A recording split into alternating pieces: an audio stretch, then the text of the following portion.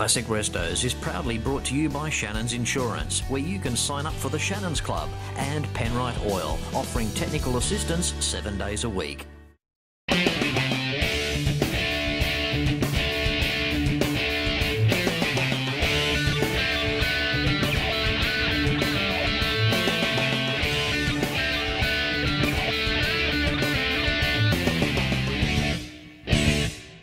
Hello and welcome back to another exciting episode of Classic Restos. Of course, not possible without the continued support of Shannons Insurance and Penrite Oil. If you've got a classic car, bike or truck, make sure it's with the best with Shannons Insurance. Why not pick up the phone and give Shannons a call for a quote on 134646. You can even visit Shannons online where there's promotions and giveaways, and make sure you've signed up to become a member of the Shannons Club, where you can also list your car club or even search for another car club there. See more when you visit Shannons online at shannons.com.au.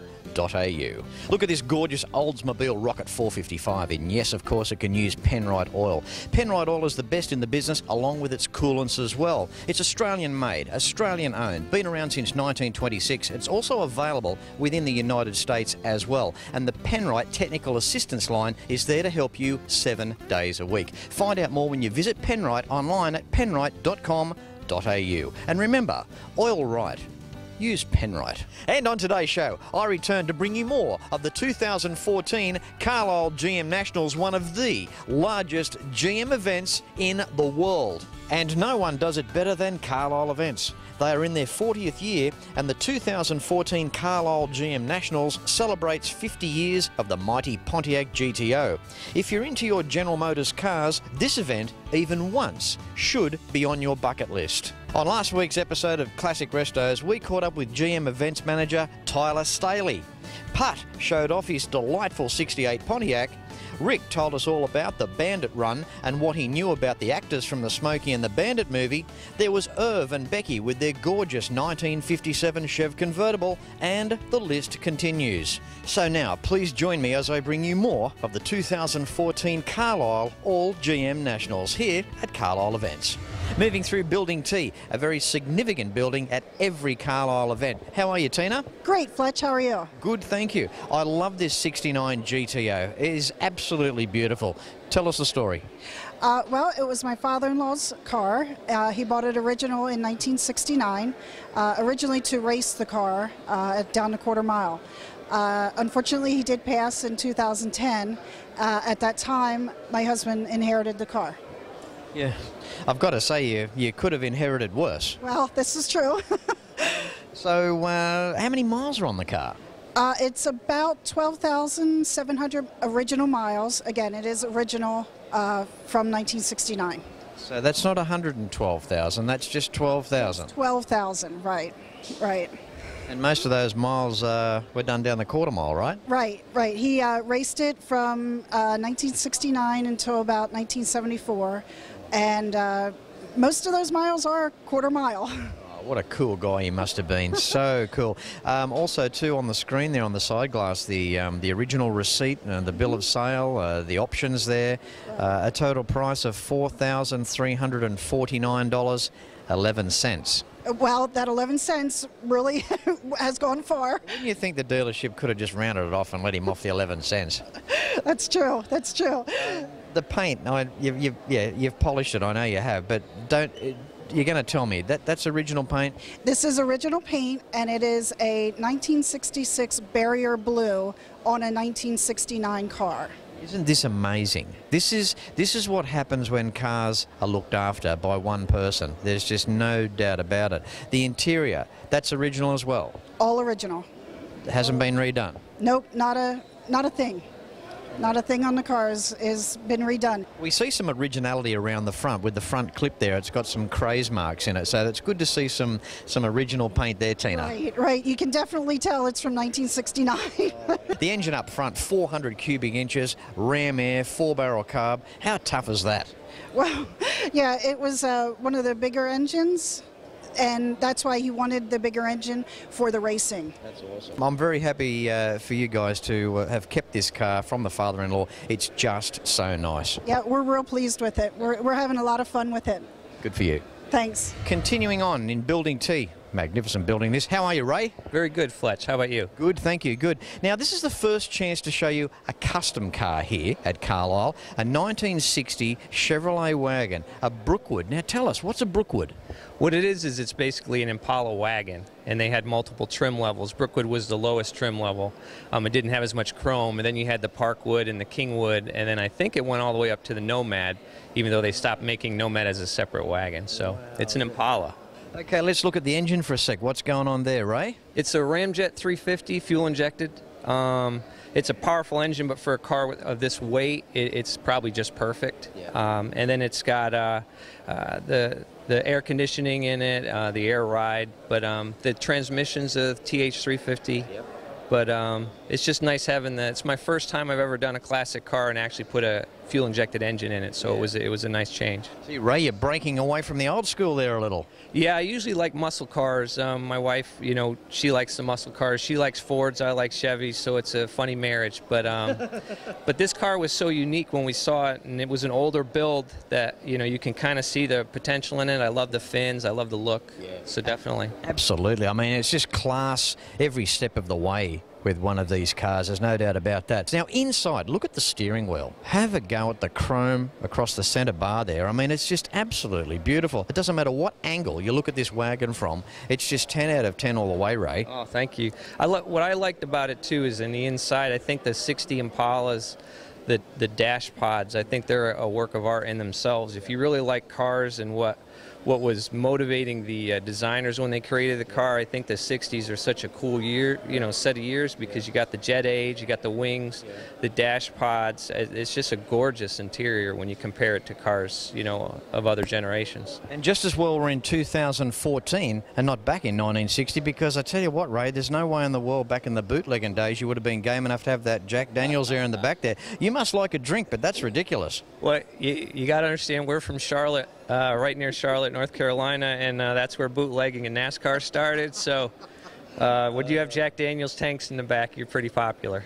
What do you got them there for? What are they? Those are actually air tanks. They're stainless steel air tanks, and I put two in. No, they're not necessary with two air pumps, basically for the look of it. Absolutely glorious. Thanks, Ray. Well, we thank you guys for coming over to the States and doing the show. This is great to have you here. That's good. Well, you can see it as well if you do a Fletch tour in 2015. This is just the icing on the cake. Classic Restos just gives you an idea of Carlisle, because there are literally, well, there's hundreds of cars to see. There's just so many trade displays, the vendors with parts. I mean, really trying to cover everything in 3 big days is impossible. But thanks again, Ray. Yeah, thank you, Fletch. I appreciate it. Moving through Building T, we know it's an awesome building. Everything in here is immaculate except for this car here. Zach, welcome to today's show. Yes, hi, Fletch. Hi, Zach. This would have to be the most dirty, filthy car I've ever seen. Yeah, you're right, yeah. But with all due respect, there's a good story here. Would you like to share it with us? Yeah, sure can, yeah. This was my grandmother's car. She bought it brand new in Los Angeles, California, and drove the wheels off of it. It's got 137,000 miles. It's made multiple trips up and down the West Coast. And the neat story is I didn't know the car existed until 2006. I'm an adopted child, adopted at birth, and I had a chance to go to California and met my mother for the first time in 2006. While I was there, she said, "Do you like muscle cars?" And I said, "How cool is that?" It's like, "Yeah, I'm a car nut." And so she said, "Well, after we're done talking," she said, "I'll show you your grandmother's Camaro. It's sitting out back in the desert." So this car was sitting in Kingman, Arizona, covered with a tarp. And so it's neat. My love for cars came from my mom and my grandmother. Zach, I can't believe how beautiful that story is. I mean, not only do you reunite with family, you reunite with a car as well. It's kind of like uncanny, as though it was meant to happen. Exactly. Yeah, the timing was just perfect. Yeah. So, yeah. And how neat, with all due respect, as dirty as this car is, it's original. Now, what are you going to do with it? What's your plans? Well, the plan was to start restoring it immediately, but it's sort of got a lot of people around here checking out, and we've actually going to do a little bit of a vote between all the spectators, say, okay, leave it or restore it. Yeah. So it's kind of got its own patina look. I mean, there'd be a lot of guys that have just hit it with a coat of clear. Right. Yeah, that's true. No, it'll eventually be restored. The plan is I committed to my mom before we lost her in 2009, that it would be restored and be passed along in the family. So my niece and nephew in Portland, Oregon will eventually end up with it. So I think it's a beautiful thing to do, and especially when you look at the other cars in Building T here, it has to be inspiration. And this car here, look, it's a complete car. It's all there, and this baby behind us one day will look every bit as good as something else in here, and boy, that's extra special, isn't it? Exactly right, with a story. Car with a story. Thank you very much, Zach. Thank you, Fletch. When it comes time for the best in classic vehicle, home and contents insurance, along with an opportunity to sign up to become a member of the Shannons Club, where you can list your car club there or search for a car club there. Find out more when you visit Shannons online at shannons.com.au. And the finest in oils and coolants, you can't go past Penrite. Been established since 1926, Australian made, Australian owned. It's available here in the United States as well, and the Penrite Technical Assistance Line is there to help you 7 days a week. Find out more when you visit Penrite at penrite.com.au. You are watching the 2014 Carlisle GM Nationals, and you're watching it first on Classic Restos. Back with more after this.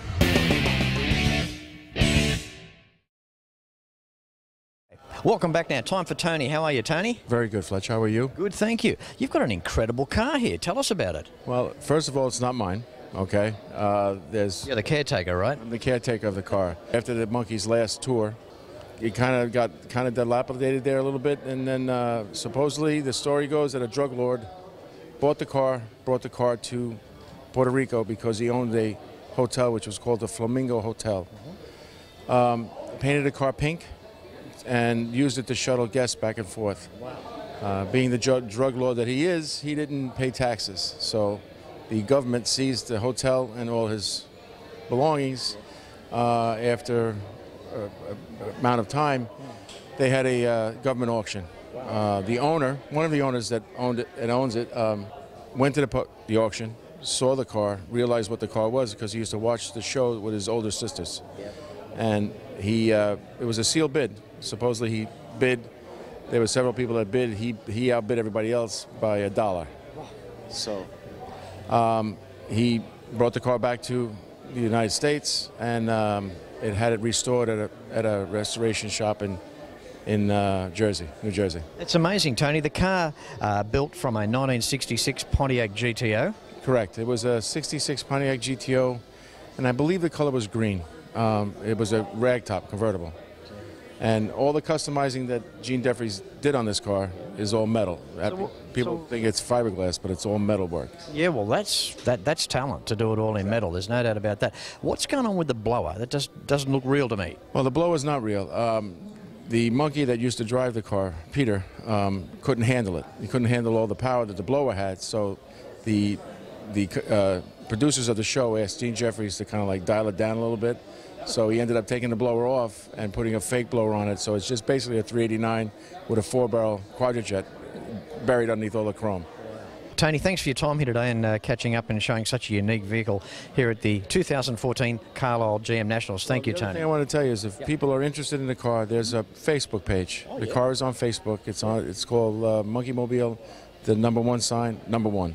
All right? And you can find out where it goes, what it does, and what the family's doing with it. There you go. Good on you, Tony. Check it out on Facebook. Thanks, mate. Thank you. Need parts for your American-built GM? Well, imagine being dropped in the middle of the ocean and the water around you is your choice for parts. That is the only way I can describe the parts here at a Carlisle event. Every Carlisle event gives you the opportunity to walk around and enjoy hundreds of thousands of parts from the vendors. It is amazing what is here. It certainly triggers the impulse spend. In many cases, you'll find parts that you didn't even consider needing.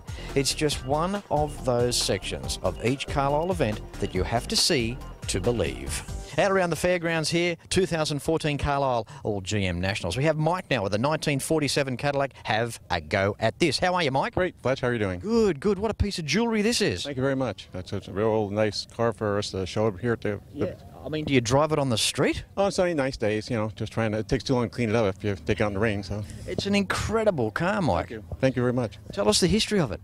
Oh, it's got 46,000 original miles on it, and I found it in Virginia, and it was all there. It's all complete. It just needed redone. It's kind of like a barn find type of a deal, they call it. And well, I brought it back and we just restored it and painted it up and just fired it up and installed the original interior. It still runs great. Mike, what is it with you and the Americans where you guys just didn't do big miles in these cars? I mean, there's lots of cars with 30,000 original miles or 10,000 original miles or 60,000 original miles.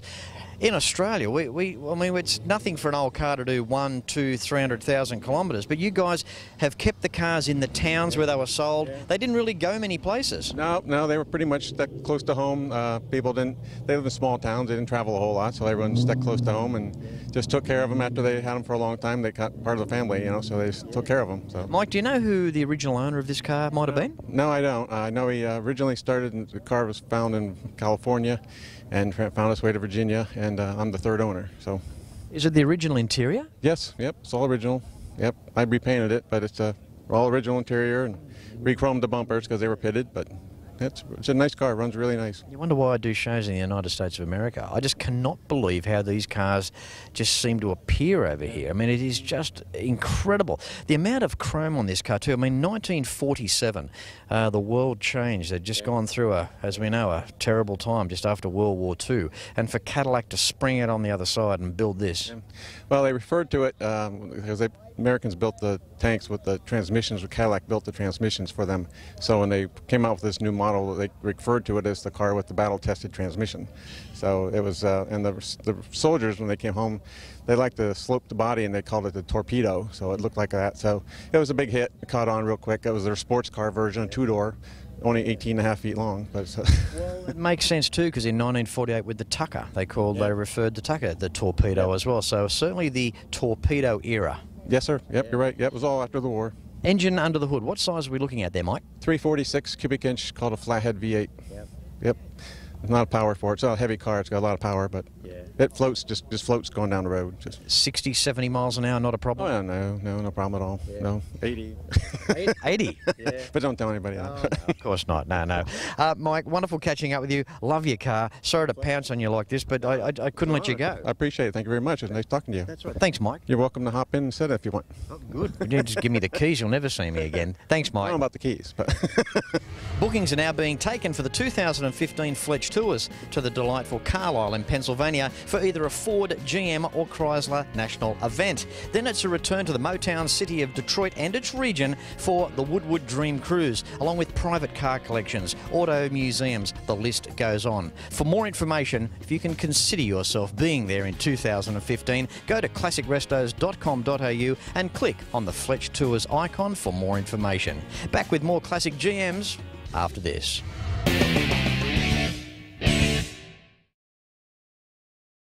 Time for Ron. Hello, Ron. Hello, Fletch. How are you? I am wonderful today. How are you? Good, thank you. You look wonderful. I feel wonderful. Got to be driving this. How insane when it comes... If you look up insanity in the dictionary, there's a picture of this guy here in his car. Have a look at the size of it. Now, this is a shape by Chevrolet that I haven't seen before. Tell us about it, Ron. It's originally a John DeLorean design. The cars were built from 71 to 77, unfortunately. And unfortunately, this is one of very few survivors right now. It's a great colour. It's a nice little shape. It kind of grows on you. When I first saw the back of the car, it reminded me very much of our Isuzu shape in Australia that we used to, well, we call a Gemini. Up front, it's almost like a Camaro. But wait, listen to what engine is in this little car. Tell us that. It's a 406 small block, 11-to-1 compression, aluminum heads. It's all balanced, ported. Polished, port matched. It puts out roughly around 510, 515 horsepower. See about the insanity I was telling you about? Not only is he in the dictionary, this guy's got his own page. Oh, yeah. So you've always been a car guy, Ron? Ever since I can remember. Yeah. I pretty much have oil running through my veins. The sort of power in this little car, you must be running what, high 11s? Actually, it'll go low 11s, 11.0s in the quarter mile at about 123, 124. That's amazing. What is the green? What's that called? It's called Key Lime Metallic Pearl. Wow. It's an aftermarket color. It's quite an astounding shape, as I alluded to earlier. You look around the front and very much Camaro. They call it the baby Camaro. That's why, because of the nose on it. Yeah, that's awesome. Oh, well, Ron, thanks for catching up. I had to show you this. I mean, this is the first time I've seen this car, having all that power up front, and this guy here behind the wheel, and geez, you'd have a lot of fun with it, Ron. Oh, I do. I take it out, I find a back road, I scare the living daylights out of myself, and then I take it home and I put it in the garage, and then I'm good for the week.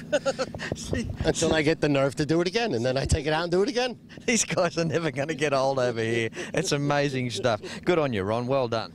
Thank you, Fletch. You're welcome. Thank you. These full-size luxury cars, I really love these Monte Carlos. Welcome to the show, Rob. Thanks, Fletch. 1970 car. How long have you had it? I've had it for 14 years. You love it, don't you? I owned one. I bought one off a dealer lot in 1970. New off the dealer lot. It was my first new car. Wow.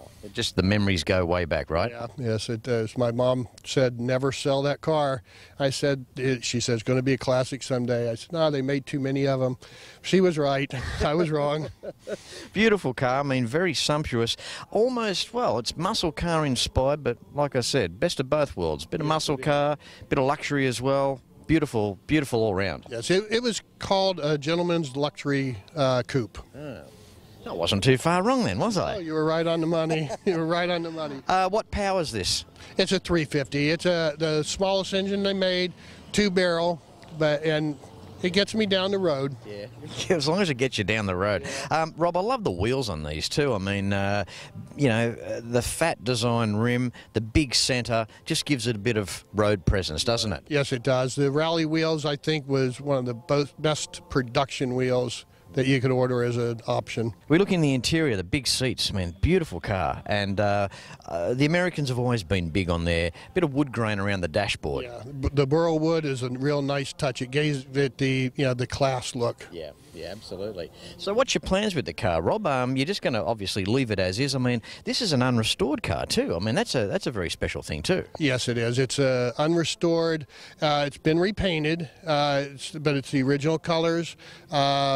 The seats I've had recovered, but all the rest of the interior is as it was from the factory. How good's that? And the two-tone paint too. I mean, the white around the top of the turret just sets it off nicely. It's a very rare option. A few people in our club do have this, and it's the two-tone paint. As a matter of fact, when I first found the car, I told the guy that's not original because I didn't remember ever seeing one. So it is a rare option. Around the front of the car, Rob, around the grille with the shield, just so nicely presented. Yes. As a matter of fact, in 1970, if you look real close in the Knight's helmet, it's Roman numerals 1970, and they did that also in 71. But I think in 72 they just put tick marks. Yeah. And there's no emblem on the trunk, but on the 71, 72 there is, and also they put the Roman numerals in there. Also, I like the vertical lights too at the back as well, almost like reduced size Cadillac. Yeah, well, as a matter of fact, there's another thing. The later generations, some of them were turned into like a silver cloud that looked like a Rolls Royce. Yeah, they just did some modifications on it. Awesome. Good on you, Rob. Thanks for sharing this beautiful Monte Carlo car with us. As I said, I really love these cars. I'm honored that you think it's worthy of your show. Well, that's okay. We couldn't find anybody else. I had to get you. No, I didn't mean that. Here you go. I appreciate it. Appreciate it very much. Yeah. My pleasure, Rob. Thank you, Fletch. It's always sad to leave any Carlisle event. 3 big days of showcasing possibly your most favourite vehicle ever built via one of the largest GM shows in the world. Carlisle Events is about the atmosphere, the environment of like-minded people, no matter who you are or what you do. It's a chrome-plated celebration of some of the finest vehicles ever built back in an era that has passed us forever. But that era will always live on when we are surrounded by the cars we love. Well, need I say more? Just some of the 2014 Carlisle GM Nationals, and once again you've seen it first on Classic Restos. And coming up next is the Chrysler Nationals here at Carlisle. There's no doubt about it, a Carlisle event is about the cars, the people and the excitement. Don't forget, classicrestos.com.au is the website that you need for the DVD boxed sets of the show and other Classic Restos merchandise, which make great gifts for people. Contacting us and joining us in 2015 on a Fletch tour, and also contacting the major sponsors as well. As I say at the end of every show, until next week, please ride and drive safe. I'm Fletch, signing off from Carlisle, Pennsylvania, United States of America. Thank you for watching. You can like and follow us on Facebook at facebook.com/Classic Restos TV and watch catch-up episodes at shannons.com.au.